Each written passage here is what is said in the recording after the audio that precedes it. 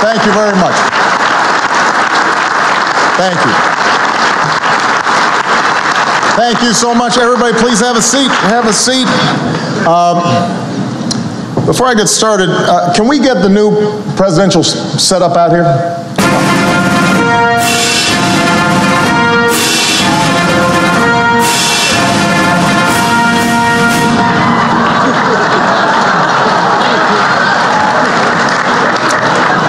It's worked before. That's more like it. It is great to be back.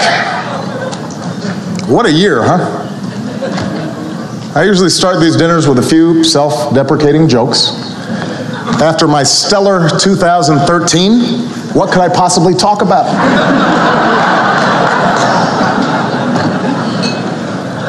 I admit it. Last year was rough. Sheesh. At one point, things got so bad, the 47% called Mitt Romney to apologize.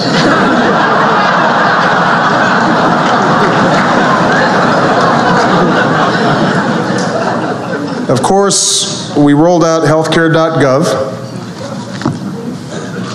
That could have gone better.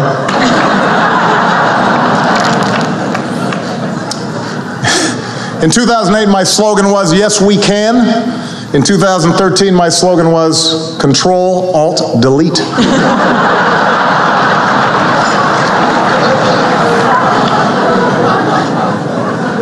On the plus side, they did turn the launch of healthcare.gov into one of the year's biggest movies.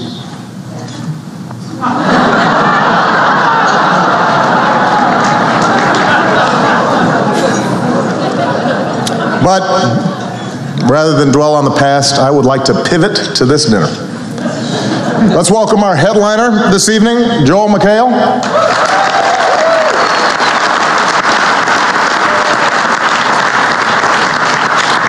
On Community, Joel plays a preening, self-obsessed narcissist. So this dinner must be a real change of pace for you.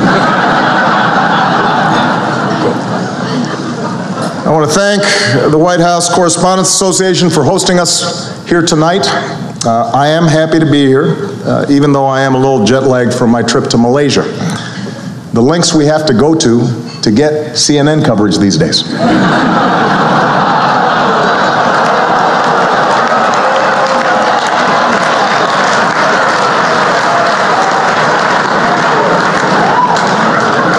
I think they're still searching for their table.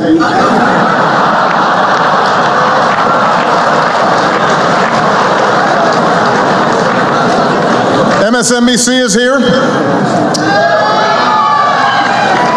They're a little overwhelmed. They've never seen an audience this big before.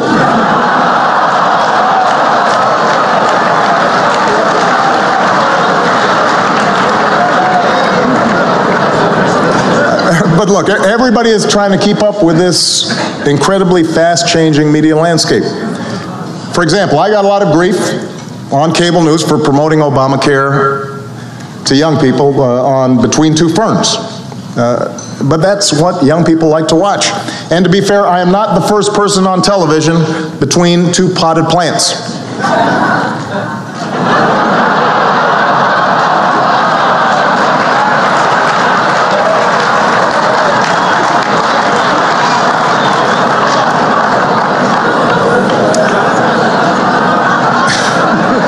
Sometimes I do feel disrespected by you reporters, but that's okay. Seattle Seahawk cornerback Richard Sherman is here tonight, and he gave me some great tips on how to handle it. Jake Tapper, don't you ever talk about me like that. I'm the best president in the game. What do you think, Richard? Was that good? A little more feeling next time?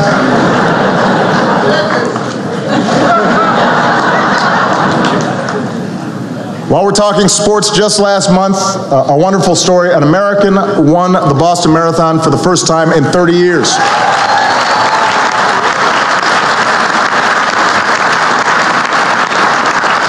Which was inspiring, and only fair since a Kenyan has been president for the last 6.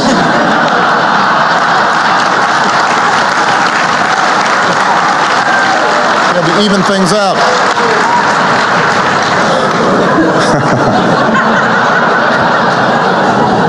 We have some other athletes here tonight, including Olympic snowboarding gold medalist Jamie Anderson is here. We're proud of her. Incredibly talented young lady. Michelle and I watch the Olympics. We cannot believe what these folks do. Death-defying feats. Haven't seen somebody pull a 180 that fast since Rand Paul disinvited that Nevada rancher from this dinner.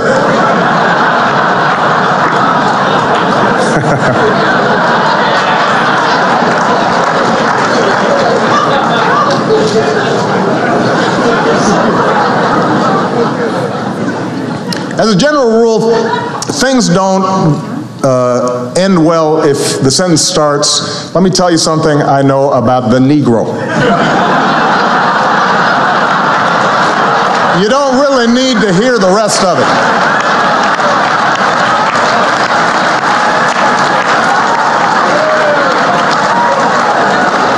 Just a tip for you. Don't start your sentence that way.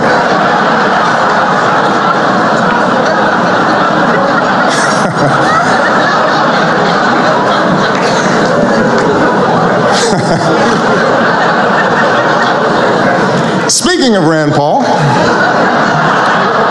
Colorado legalized marijuana this year. An interesting social experiment. I do hope it doesn't lead to a whole lot of paranoid people who think that the federal government's out to get them and listening to their phone calls. That would be a problem. And speaking of conservative heroes, the Koch brothers bought a table here tonight, but as usual, they used a shadowy right-wing organization as a front. Hello, Fox News.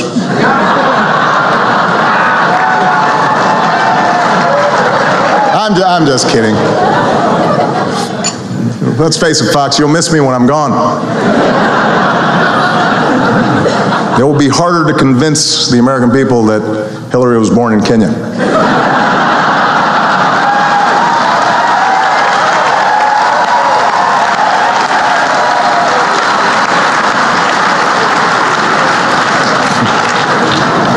A lot of us really are concerned about the way big money is influencing our politics. I remember when a super PAC was just me buying Marlboro 100s instead of regulars.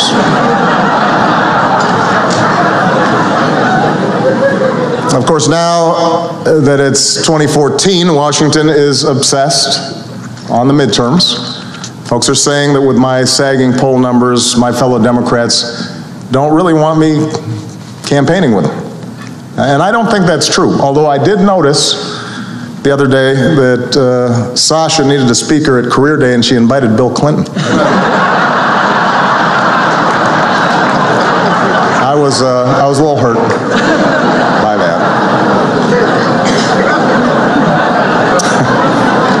Both sides are doing whatever it takes to win. It's a ruthless game. Republicans, this is a true story. Republicans actually brought in a group of consultants to teach their candidates how to speak to women. This is true. And I don't know if it'll work with women, but I understand that America's teenage boys are signing up to run for the Senate in droves.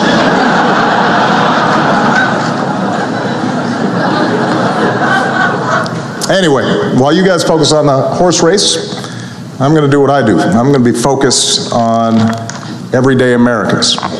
Just yesterday, I read a heartbreaking letter.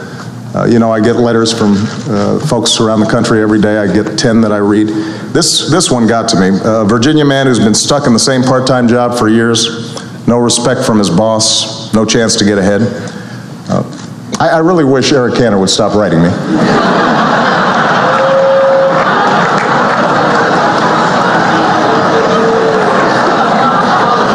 You can just pick up the phone, Eric.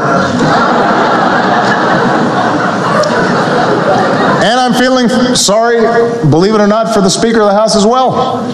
These days, the House Republicans actually give John Boehner a harder time than they give me. Which means orange really is the new black.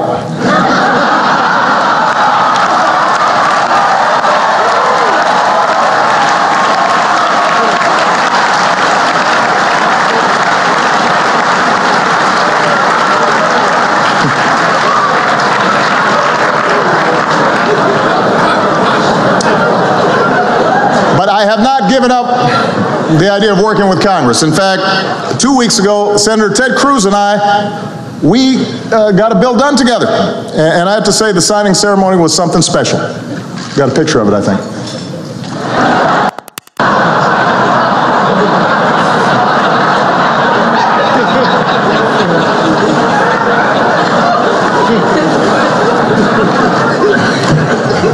Look, I know. Washington seems more dysfunctional than ever.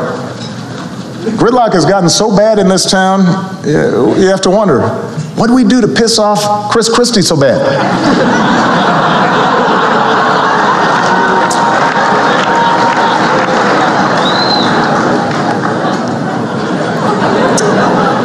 One issue, for example, we haven't been able to agree on is unemployment insurance. Republicans continue to refuse to extend it. You know what? I am beginning to think they've got a point. If you want to get paid while not working, you should have to run for Congress just like everybody else.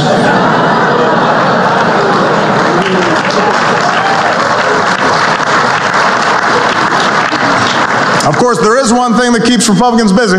They have tried more than 50 times to repeal Obamacare. Despite that, 8 million people signed up for health care in the first open enrollment.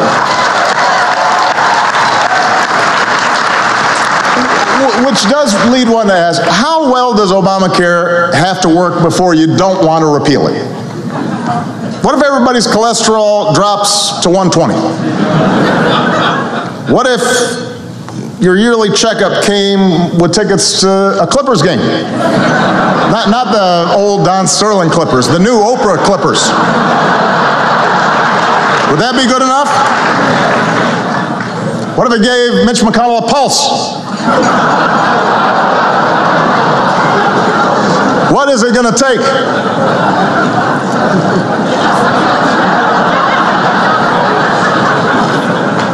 Anyway, this year I've promised to use more executive actions to get things done without Congress.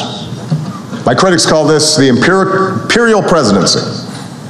Truth is, I just show up every day at my office and do my job. Got a picture of this, I think.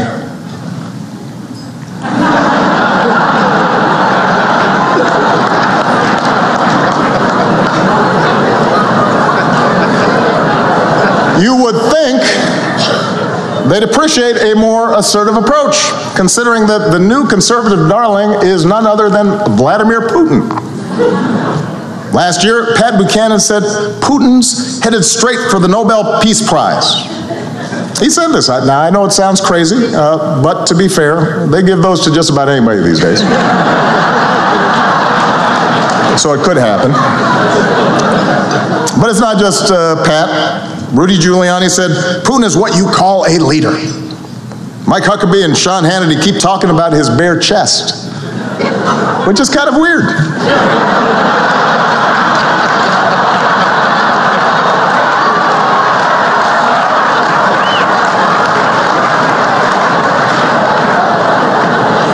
Look it up. They talk about it a lot.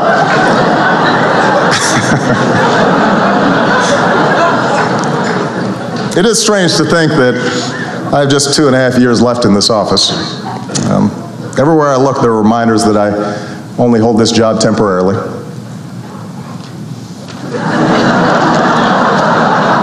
But it's a long time between now and 2016, and anything can happen. You may have heard the other day, Hillary had to dodge a flying shoe at a press conference.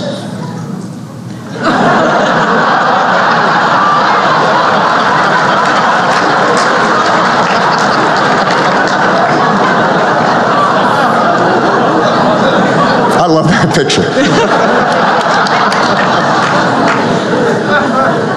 Regardless of what happens, I've run my last campaign, and I'm beginning to think about my legacy. Some of you know Mayor Rahm Emanuel recently announced he's naming a high school after me in Chicago, which is extremely humbling. I was even more flattered to hear Rick Perry, who's here tonight, is doing the same thing in Texas. Take a look. Thank you, Rick. It means a lot to me.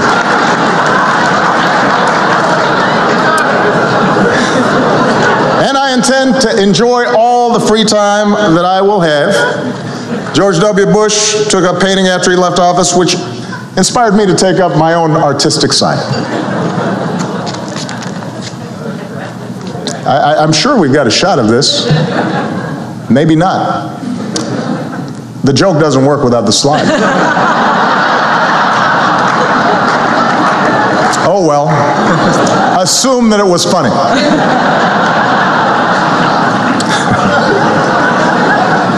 Does this happen to you, Joe? It does, okay. On a more serious note, tonight reminds us that we really are lucky to live in a country where reporters get to give a head of state a hard time on a daily basis, and then once a year, give him or her the chance at least to try to return the favor. But we also know that not every journalist or photographer or crew member is so fortunate. Because even as we celebrate the free press tonight, our thoughts are with those in places around the globe, like Ukraine and Afghanistan and Syria and Egypt, who risk everything, in some cases even give their lives, to report the news. And what tonight also reminds us is that the fight for full and fair access goes beyond the chance to ask a question. As Steve mentioned, decades ago, an African American who wanted to cover his or her president might be barred from journalism school, burdened by Jim Crow, and once in Washington banned from press conferences. But after years of effort, black editors and publishers began meeting with FDR's press secretary, Steve Early. And then they met with the president himself, who declared that a black reporter would get a credential. And even when Harry McAlpin made history as the first African American to attend a presidential news conference, he wasn't always welcomed by the other reporters. But he was welcomed by the president, who told him, "I'm glad to see you, McAlpin, and I'm very happy to have you here." Now that sentiment might have worn off once Harry asked him a question or two. And Harry's battles continued, but he made history. And we're so proud of Sherman and his family for being here tonight, and the White House Correspondents Association for creating the scholarship in Harry's name.